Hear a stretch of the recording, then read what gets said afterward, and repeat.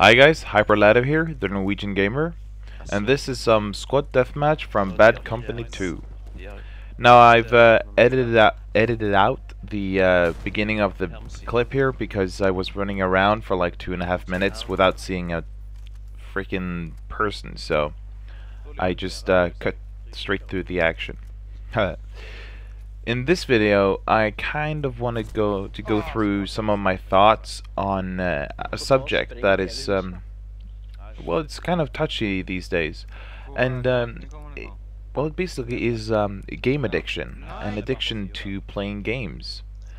Um, it's a subject that has come up in the last 5 or so years, and really in a large part after the release of World of Warcraft, which is probably one of the most adopted games ever, and is also one game that, look at this, through in the middle of those doors. How about that? Um, well, World of Warcraft has led to a lot of people having a game addiction, and I'm not saying that World of Warcraft is solely responsible for this, but it's one of the games that has gotten a lot of attention around it because it's such a hugely popular game. And the thing is that some people say that there is no such thing as game addiction, that addiction to playing games isn't a real thing. Now, I'm no expert at the field of medicine that actually covers addiction, but what I know is that sometimes I've almost been addicted to games myself. I believe that for some people, the journey into a virtual world that is a game might help them get some self-esteem, have some self-respect, because I know that sometimes when you're feeling down, you just feel like you're not worth anything, that your world is your world is insignificant when you're such a small speck on this world. That was very all this explained, but you know, you feel so insignificant and small, and your life might not go your way, and you end up kind of feeling very sorry for yourself. Perhaps not rightfully so, but still, you feel sorry for yourself.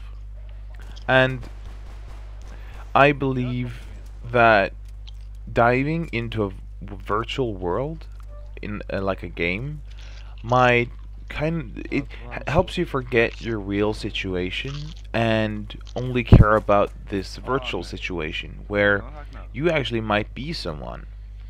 Say in World of Warcraft, if you're a level, I don't know what the cap is now, 85, with the most awesome gear, and you're the leader of the most awesome guild or clan or whatever it's called.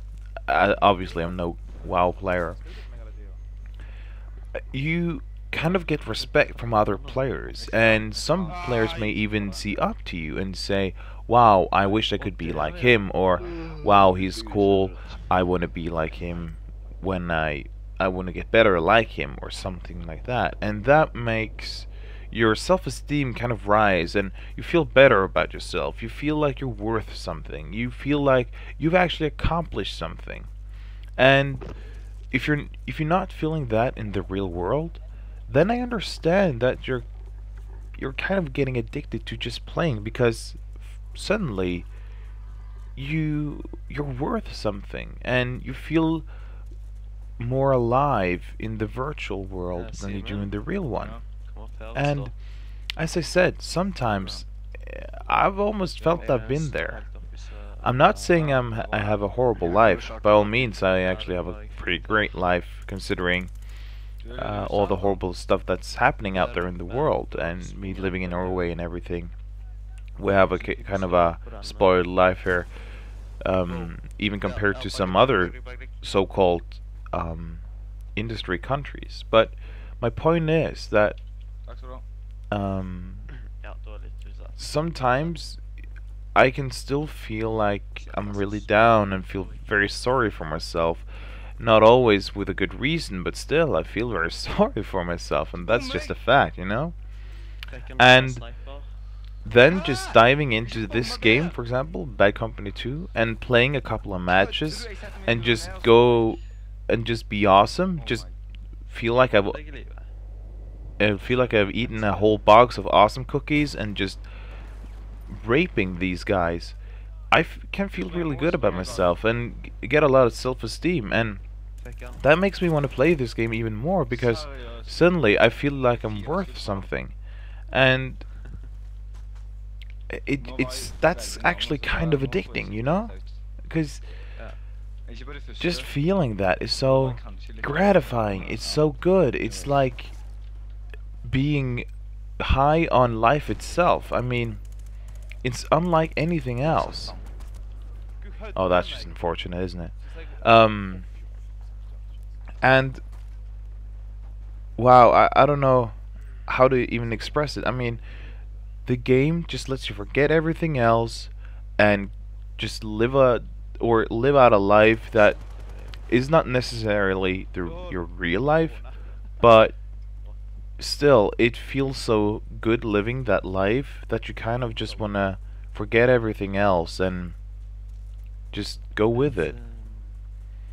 And of course that may present some problems with your real life, when it's not giving you incomes, you can't have anywhere to live, and you know, there's a whole slippery slope there, regarding not taking care of your real self and only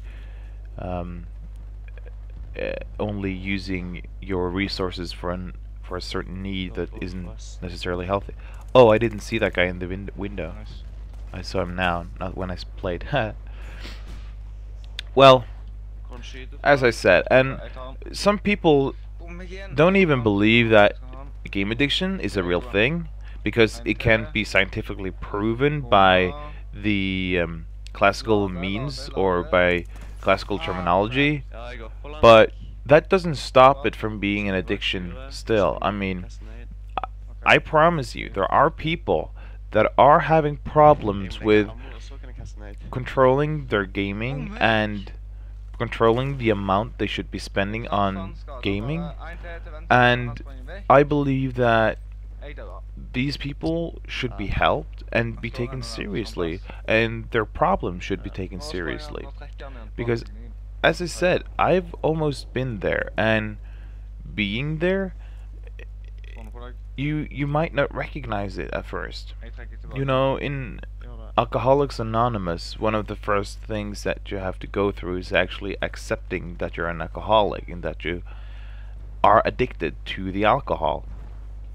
And for me, I'm not saying I was properly addicted, but at certain points in my life, and I'm not even that old, I mean, I'm turning 21 this year, and even at certain points of my life, it's felt like that I wouldn't care about anything else. I just wanted to use my time to play and game because that makes all my problems go away. I may be late for something, I might be late for doing some work for school. I might have some problems that should have been solved days ago, months ago, or just soon. And if I just start playing, I can just dive into this wonderful world where none of that matters at all. Because in this world, I'm a kick-ass soldier that kills people, and I do agree, and I participate to my team. I didn't see that guy at once. Just yeah, I comment that the ghillie actually works. The ghillie is the the feather, no, the suit that they wear, the bush suit. Well, I can just dive into this world and nothing of it matters at all, and it's such a wonderful feeling just letting all of your responsibilities go away and suddenly just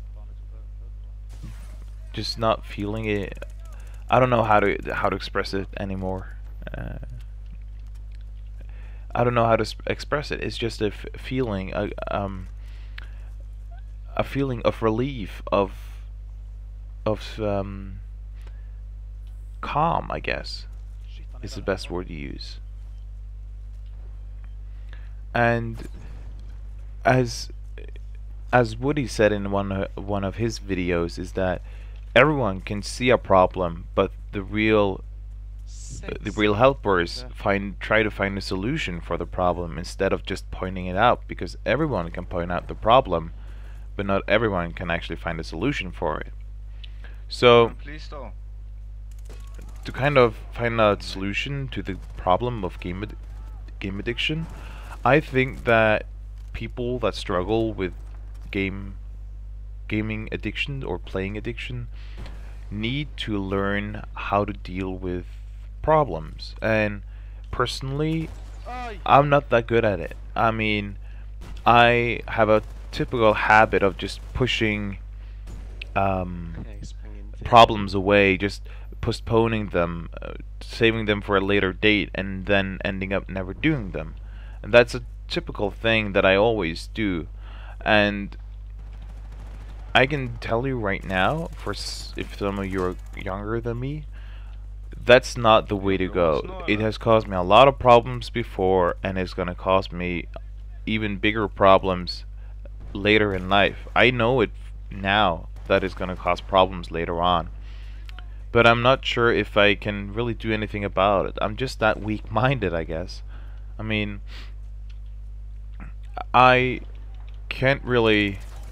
I don't really know how to determine myself to actually be more responsible, I guess. I know how to do it, but I lack the will and the power of will to actually will myself to do it, and that was a lot of wills. So get the hell rid of will. He's annoying and irritating and keeps repeating himself. No, but back to the point. um, I'm not sure if I have it in me to actually take my life more serious, and then gaming is an escape for me. So, as I said, gaming addiction is a serious condition, and it may not be able to calculate it by classical terms, but I'm telling you, it may become a problem, and games make it even easier to lose yourself even easier. I mean, you can always get drugs and lose yourself in those, or you can always get alcohol and lose yourself in that, but that actually has a age limit in them. But games don't necessarily have an age limit, and they can make it just as easy to lose yourself. So it's a very serious condition, I guess. That's all I wanted to say. I ended kind of a down note here, but that's how it is. I hope to see you next time. Snakkes. Jo. Wow. Ja. Jeg kunne kjøre tyngre, men det virker tyngre. Men fysikken er jo